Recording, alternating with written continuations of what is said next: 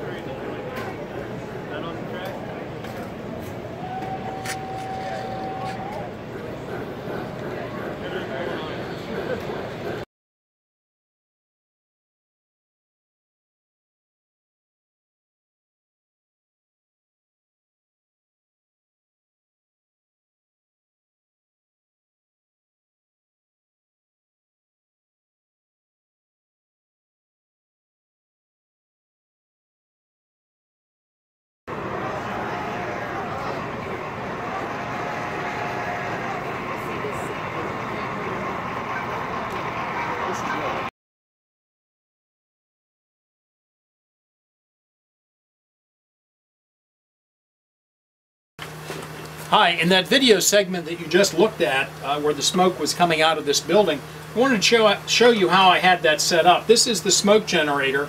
This one happens to be made of 2 full-size pill bottles, but the shorter one that we showed in the earlier video works just as well.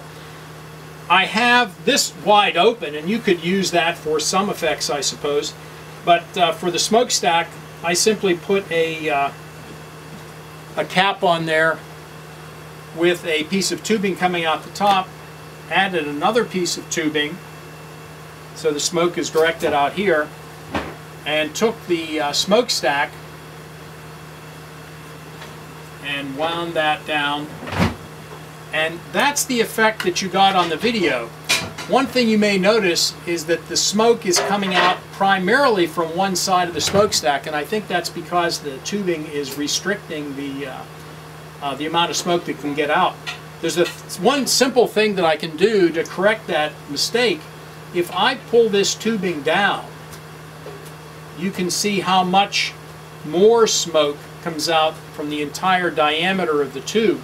Let me do that a different way. Instead of using this 12-inch tube, let me use about a 4 or 5-inch piece. That's only going to bring the smoke up partway on the chimney. But look how nicely that smoke comes out at the top.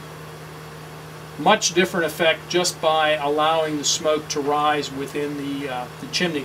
The only downside to this is you're probably going to get a little bit of condensation on the inside of the chimney that may eventually drip down onto your layout.